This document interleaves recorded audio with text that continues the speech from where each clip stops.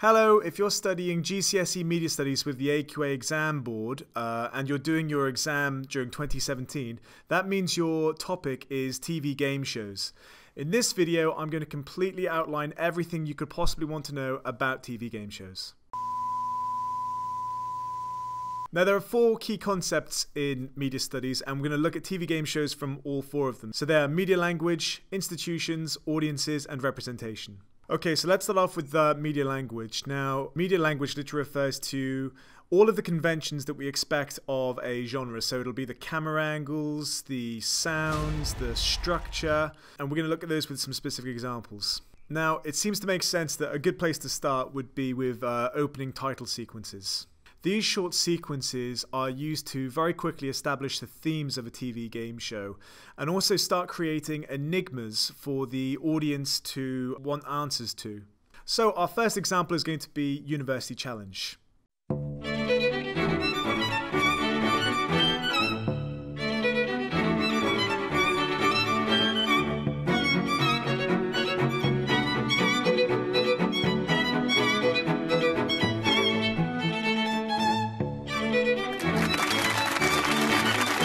University Challenge.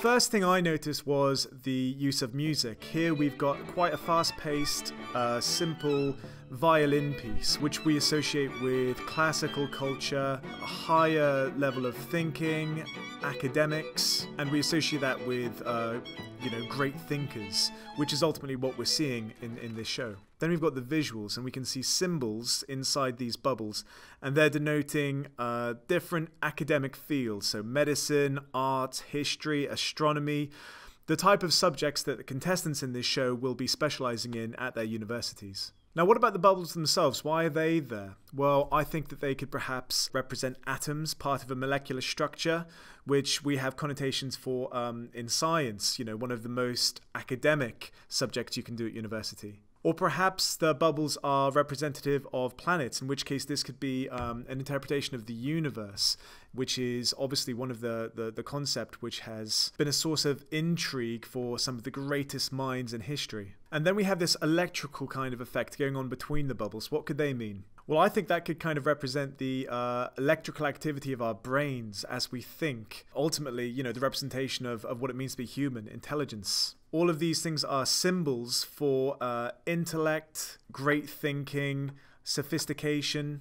And these are themes that we see throughout the show. So let's look at one more example of a TV game show's opening sequence, The Chase.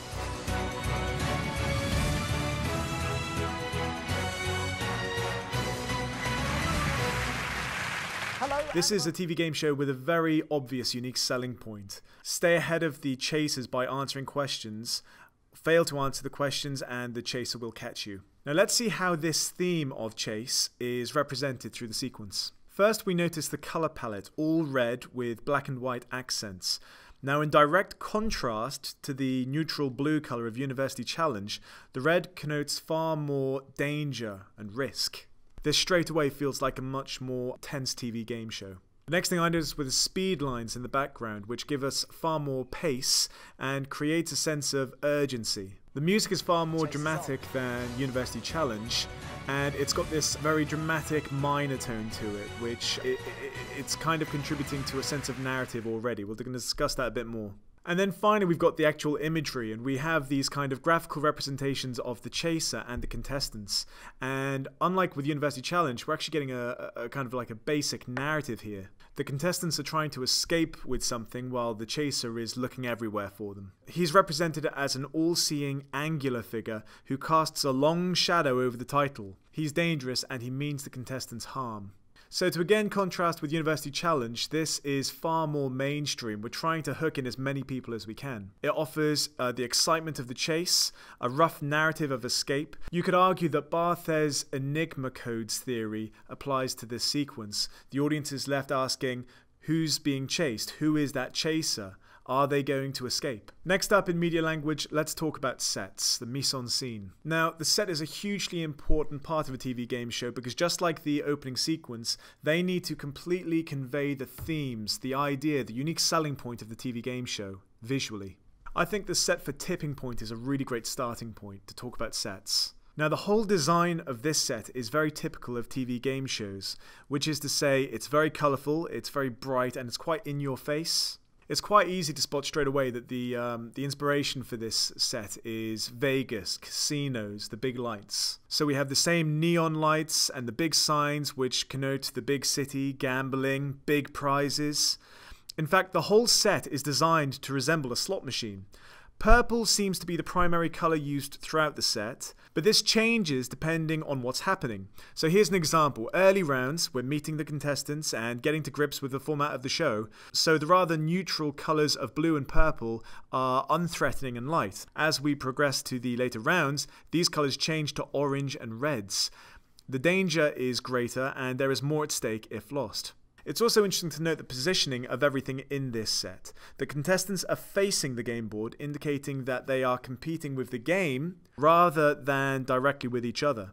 And the host is between the contestants and the board, acting as a sort of mediator. So what else do we notice about this set beyond the use of bright colours? Well, use of geometric shapes. That's something you'll find in a lot of TV game shows. Now here, we're kind of seeing an upside down trapeze shape, which at first might not mean an awful lot, but when you consider the unique selling point of this show is to play the coin machine where your winnings are literally in the balance. I think these top-heavy geometric shapes are, again, they're conveying this idea of balance and tipping because they are literally balancing on a smaller point. You see it everywhere, in the podiums, in the background, around the actual machine. Okay, now let's talk about a very, very different set, Ninja Warrior UK. Now, it's very hard to look at this without straight away noticing the amount of Union Jack references in the colour palette. Now, why do this? The whole premise of this show is finding the most elite, the best athletes that our country has to offer. So naturally, there's going to be a sense of patriotism there. And we see the red, white and blue absolutely everywhere in the lighting with the actual flags. I think the overall reason for this is to establish that these athletes are the best that this country has to offer.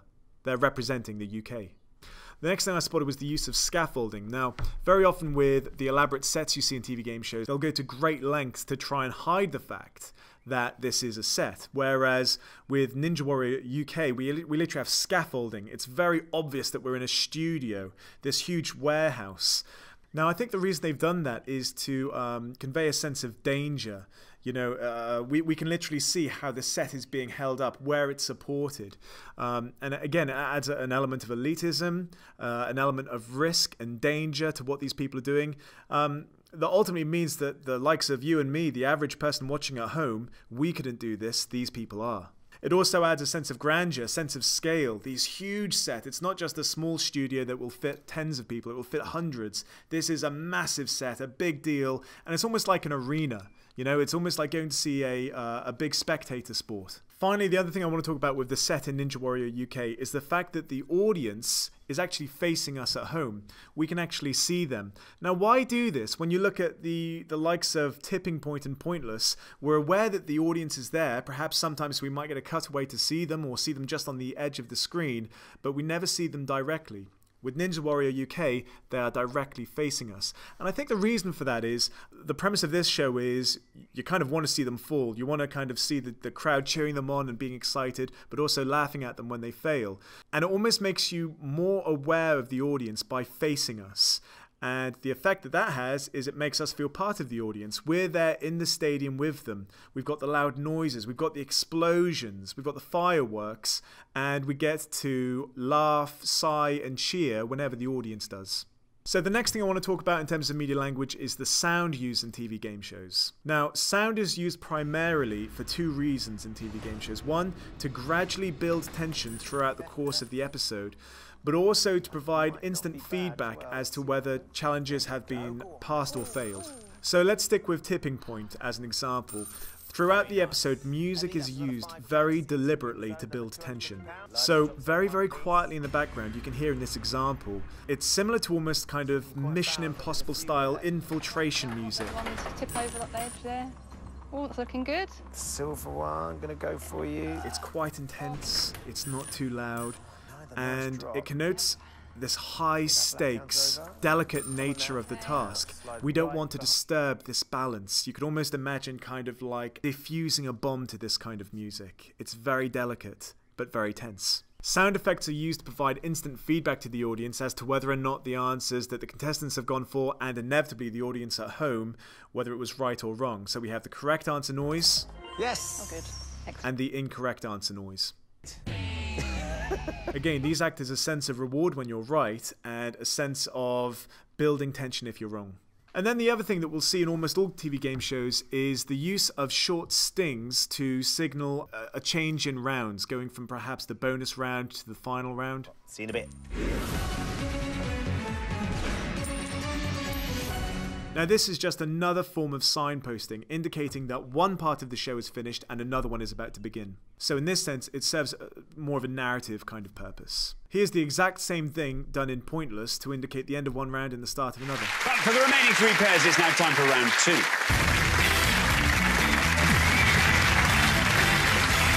Well, look at that. We've all made it into round 2. Moving on, I want to talk about structure and narrative in TV game shows. Now, as I've already mentioned, TV game shows typically follow a round structure. Okay, so let's start off with Pointless as a really good example. We establish the rules in no more than 2 sentences. Hello, I'm Alexander Armstrong, and welcome to Pointless, the show where the lowest scorers are the biggest winners. Let's meet today's players. We then get a chance to meet the hosts, and they share a little bit of banter, and we get to know them a bit more. We then get to meet the guests during the opening rounds, which is a very, very easy kind of light version of the game, so we also get to understand the format of the show. Then we begin the knockout process in the middle rounds. We go to a head-to-head, and then we have the final, where the show's namesake comes into play, and they have to get a pointless answer to win the prize. Now, this is a great example of where we can apply Todorov, because we're so programmed straight away to seek the resolve of any kind of disruption, which is ultimately always going to be, do they win or do they lose? That by the time we get to the end of this episode and we're actually invested in the characters, we want to know their fate. Okay, the next thing I want to talk about in terms of media language is the camera angles. Now, there are several conventional camera angles which you'd expect in any TV game shows. And I want to talk about some examples which you're going to find in Pointless, University Challenge, and Tipping Point. So across the board, we're always going to see a sweeping crane shot, usually moving up a ways. Now, I think that this, on the one hand, this gives a sense of scale. We get to see the grandeur of the set. Now, the other more important reason we see this is if we look at when it actually happens, it usually happens at the start of the show and between rounds. Now, since the camera is moving up a ways, we almost get the sense that we are... We almost get the sense that we're going up a level. Things are getting harder, and just like the tension that we see in the music, things are getting more difficult. Next, we tend to stick to mid-shots whenever we see the contestants. Now, why is this? We don't get so many kind of close-ups, and we don't want to be so far away from the contestants as to be at a long shot.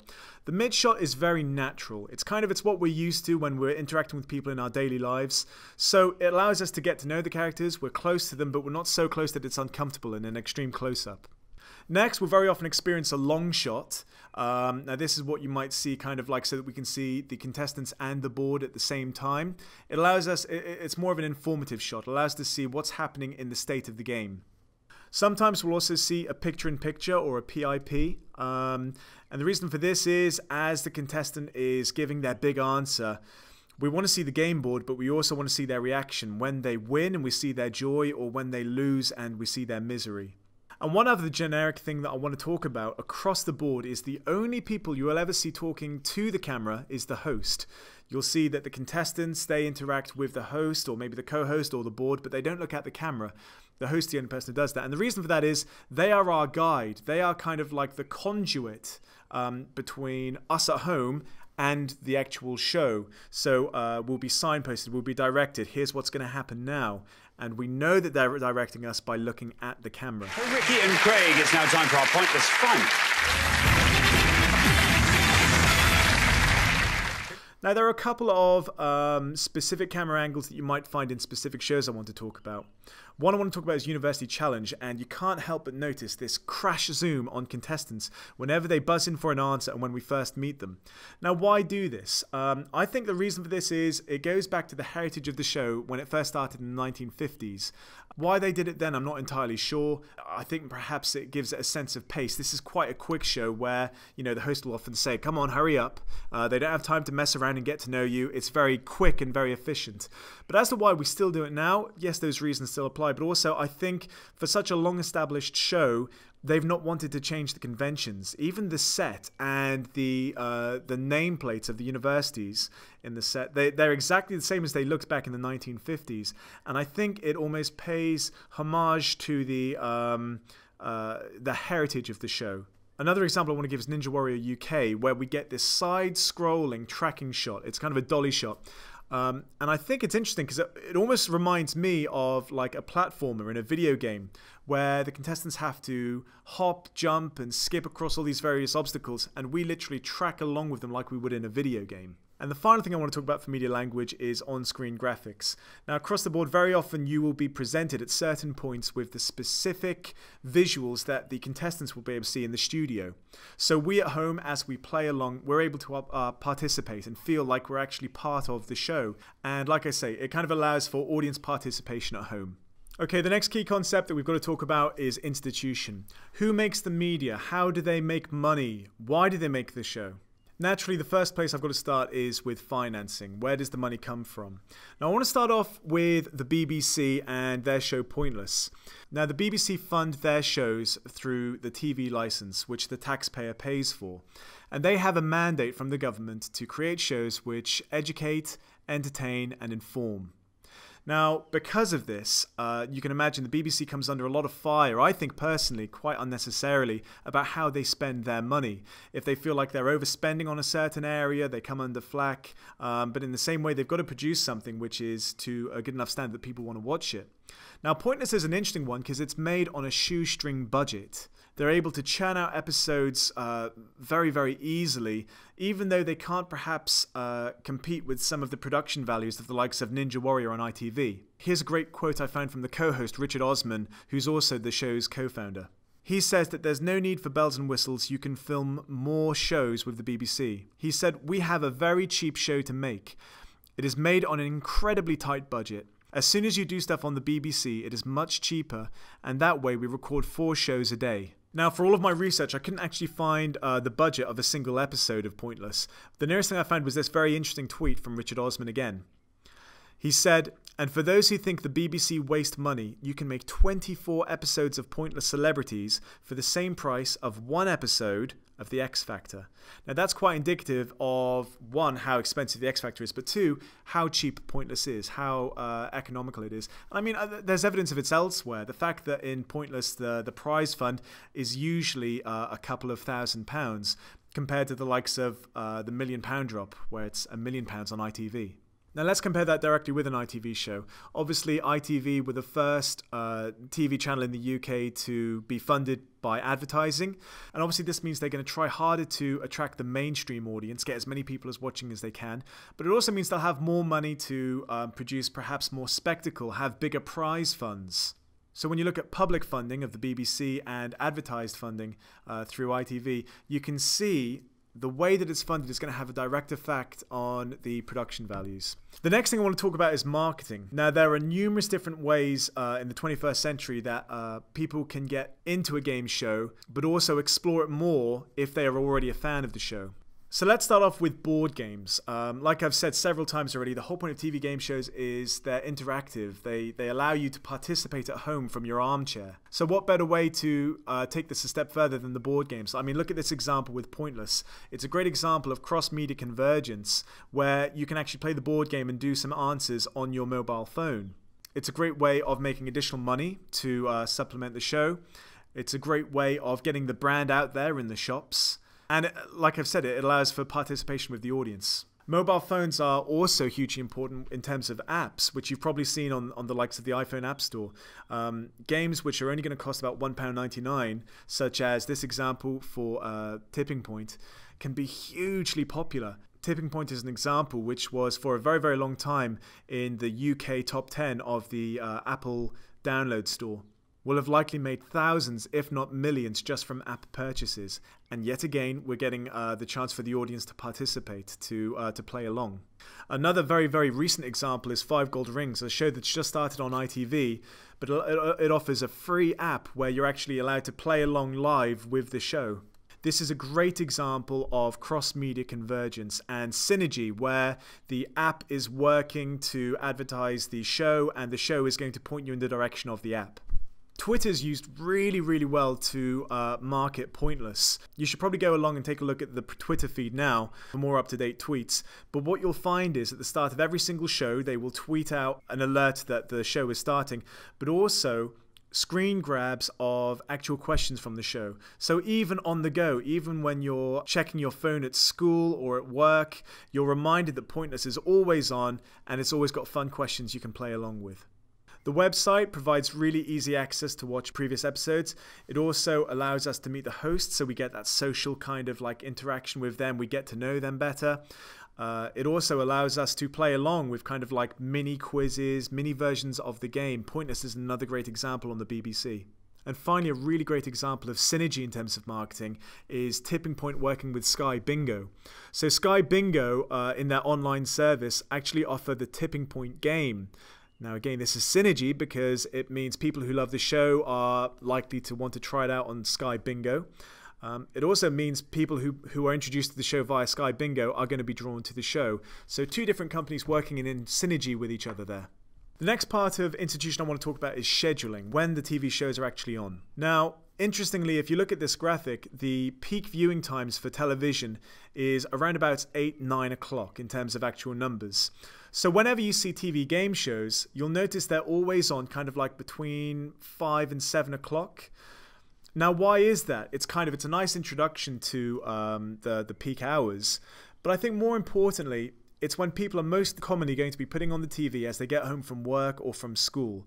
And like we said earlier, with that circular narrative of Todorov, it means no matter when you get back, if it's bang on 5 or 5:15, 5:30, it means these shows are very easy to jump into. It's a nice, easy welcome home program. It's not an intensive narrative. It means you can just jump straight into it. The second most common kind of place that you're going to find a TV game show is Saturday prime time. So you're looking kind of around about 7 or 8 o'clock now. So this is, interestingly enough, this is where Pointless Celebrities is on the weekend. As opposed to being between like 5 and 6 o'clock on the weekday, it has a slightly later showing on the weekend. Now again, this is because people less commonly work on the weekend, and that kind of peak time to kind of grab the audience is going to be slightly earlier evening. One interesting statistic about Pointless that I found online was that the BBC One show was watched by an average of 5.92 million viewers between 6 and 7 on the weekend. Okay, next key concept, let's talk about audience. Who watches TV game shows and why do they watch them? Now, what you'll often find is that most commonly TV game shows attempt to grab as large an audience as they can. You won't get many niche audiences. So let's first off outline those 2 types of audience. A niche audience is one where there is a very, very specific interest. In other words, it's not going to have mass appeal. For example, Gardener's World. That's going to appeal to gardeners. A mass audience is something that appeals to the mainstream, absolutely everybody. And obviously it goes without saying that that's where there's going to be more money, because you'll be able to charge more for advertising because you can say you've got higher figures. So let's look at this as an example. University Challenge is a far more niche audience than the likes of Pointless. And I think the reason for that is the level of questioning in University Challenge isn't going to appeal to just everybody. They can actually be quite alienating to someone who perhaps isn't at university standard of education. Whereas when we look at the likes of Pointless or Tipping Point, you're going to find far more questions which are to do with pop culture, movies, music, that sort of thing. So the next one I want to talk about segmenting the audience is the socio-economic model. Now this characterizes audiences based roughly on their social group, which is linked to their income. So what we have is this grid which details A, B, C1, C2, D, and E. Now just very, very briefly, you'll find that Group A means upper class, which is more kind of like higher managerial roles. Then we have kind of like the B groups, which is more intermediate managerial. For the more kind of, the average middle class, 25 to 50,000 pound annual income. Then we get down to like the C1s and the C2s. These are more kind of like trained professions. And then we move down to D and E, which might be indicative of pensioners, students, unskilled workers. Now, how does this work in terms of TV game shows? Just to use those same examples again, we can quite easily say that University Challenge is probably going to appeal to more of the top end of that spectrum, so maybe A to C1. It goes without saying that there's going to be a higher degree of education to engage with some of these questions, and it just goes without saying that the higher degree of education is often going to result in a higher income packet. So for University Challenge, I'd say it's going to appeal to kind of like an A to C1 audience. Now, if we compare that to, again, more of the more mainstream mass audience kind of game shows like Tipping Point, there we're probably looking at more like B down to E. They have mass appeal. People are going to be gratified by the fact that they get some of the questions right, even if it is just occasionally a gaming question or a pop culture question. But that difference in audience is very obvious when we look at the style of questioning. Age is obviously another way that we can look at audiences. So traditionally, Countdown has a slightly older audience. We can see this in terms of the choice of hosts, the kind of contestants that we have on. Likewise, you could watch something like Are You Smarter Than a 10-Year-Old? And everything from the theme tune to the whole premise of the show is aimed at a slightly younger audience. We can also talk about audiences in terms of their psychographics. Now, to do this, we talk about the cross-cultural consumer characterization model. Now, this says that there are 7 different types of consumer based on their characteristics. What are the kind of shows they're going to go for? So, for example, you've got the aspirers who seek status. You've got explorers who seek discovery. Now, how does this work in TV game shows? I think if you look at the likes of University Challenge, where there's a great deal of challenge. It's very taxing. It's about being the best. Likewise with Mastermind. This is probably going to appeal to succeeders. Now, a succeeder is someone who seeks control, someone who looks for elitism, being the best in their field, as opposed to perhaps Pointless, which would appeal to the mainstream, perhaps aspirers, people who like the gratification of doing something well. Ninja Warrior, on the other hand, you could argue perhaps there is still that elitism, which is going to appeal to succeeders, but perhaps also maybe an element of the explorer is going to be drawn into this show for the whole idea of a new concept, doing something which hasn't been done before. So that's roughly how we can talk about the audience in terms of their age, their demographics, socioeconomic model, and the psychographics. But why do they watch TV game shows? For this, we're going to refer to Blomler and Katz's uses and gratification theory. Now, I've got a video which you can watch here, which kind of summarizes the whole model in a nutshell. But basically, it argues that audiences watch a media text for one of 4 reasons. Either for entertainment, they just enjoy it. Information, they learn something like the news. Social interaction, in other words, they get a sense of that social buzz either with the characters or as they watch it with other people. Or perhaps even personal identity. They associate themselves with the text somehow. Now, I think it's fair to say that actually audiences can kind of be gratified in all 4 ways by TV game shows. They're very entertaining. Sometimes they're just fun to watch. You could argue you learn something. Although you don't access the text to learn it directly, you could argue that you learn from it somewhat. I think the number one reason people are gratified by TV game shows is social interaction. Now, like I said, with the likes of Richard Osman and Alexander Armstrong, after you've seen them for 1,000 episodes of the show, you get to know them, you get to enjoy their company, you almost see them as friends. But also, think about the social interaction you have with other people on the couch as you watch it at home. It's something that kind of becomes a conduit between you and them. It's something to talk about. You play along and it becomes a social experience. It's a game. And so, the final key concept we've got to talk about is representations. How the media represents the people, the contestants, the people we see in the show. So, what kind of people are represented as the contestants in TV game shows? It goes without saying that if you look at this selection of contestants from Pointless and this selection of contestants from Tipping Point, you'll notice we have a broad spectrum where one contestant might be I'm a director at a PR agency. And the other contestant might be I'm a support worker with people with learning disabilities. So we're getting a broad social range here of age, ethnicity, profession. And the reason for this is it allows the audience to relate to someone. There's hopefully on each panel someone that the audience can relate to and then root for, feel like they get to know them and want to find out that resolve. Are they going to win or aren't they? It's why we always get a short time to get to know them at the start of an episode. We find out what their favorite things are, where they've been on holiday. The more the audience is given time to invest in these characters, the more they're going to want to see the show through and find out how they do. Then we get the representations of hosts in TV game shows. Now, they solve numerous different purposes in TV game shows. First and foremost, they are the narrator. They signpost for us. They tell us what's going on, where we're going now, how this show is going to progress through different rounds. What you'll find is they're very commonly male. Now, I don't really know why this is. I've given it some thought, and I think it really goes back to the heritage of the show back in the 1950s when men did dominate, film and television.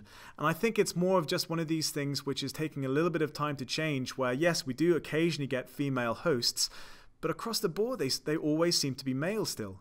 They provide narrative by signposting like this. Best of luck to both pairs. Let's play the head-to-head. They explain the premise of the game in a very few sentences like this. These four people have never met before, but by working as a team, they have the chance to win thousands of pounds. There's just one thing standing in their way.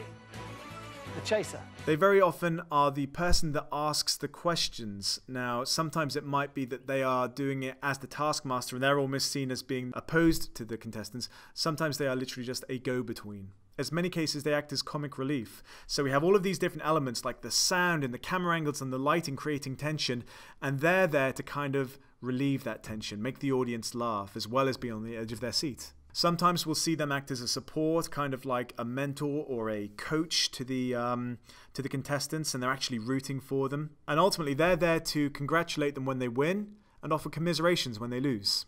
Let's look at Pointless as an example with Alexander Armstrong. Why him for this show? Like we said, it's quite light-hearted, it's quite mainstream. And I think it's because Alexander Armstrong has a history with the BBC. He's established as a comedian. He had a very successful sketch show, Armstrong and Miller. All right, Blood. What happened? Has you done all that work we were supposed to get done for this morning? No, man. I ain't done none of it. You done it? What? Are you calling me a nerd and a swot and all this? Of course I ain't done it. How's nails? And it means we take to him easily. We like him. We want him on our side. We then have his sidekick or co-presenter, Richard Osmond, who, without him, we wouldn't have the banter between the two characters. And like I said earlier, with uses and gratification theory, it's kind of the banter between them and the friendship that we grow to value that gives us a sense of social interaction, something that we enjoy watching every single day. Now let's compare this to University Challenge, where the role of the host is completely different and represented very differently. Here we have Jeremy Paxman. Now why him for a show which is very, very much about kind of intensive questioning, intellectual topics? Well, Jeremy Paxman has a background as a no-holds-barred, confrontational journalist on Newsnight. He famously had this interview on Newsnight. I was entitled to express my views. I was entitled to be consulted. Did you threaten to overrule him? I was not entitled to instruct Derek Lewis, and I did not instruct him. And Did you threaten to overrule him? The truth of the matter is that Mr. Marriott was not suspended. Did you threaten to overrule him? I did not overrule Derek Lewis. Did you threaten to overrule him? I took advice on what I could or could not do. Did you threaten to overrule him, Mr. Howard? And I acted scrupulously in accordance with that advice. So what we have here is a host who's not so much a support and trying to help the contestants win. He's the taskmaster. He hurries them up if they aren't answering quick enough. He expects the best, and he doesn't want to mess around. There is a pace and there is a show to complete here. Finally, I want to talk about how celebrities are represented in TV game shows. So as I've said, very often kind of like later night viewing or maybe on the weekend, you'll often get like a celebrity edition of a TV game show. Now, why do they do this? They do this so that they are represented as charitable, very positively. And the way they do this is by playing for charities rather than for themselves.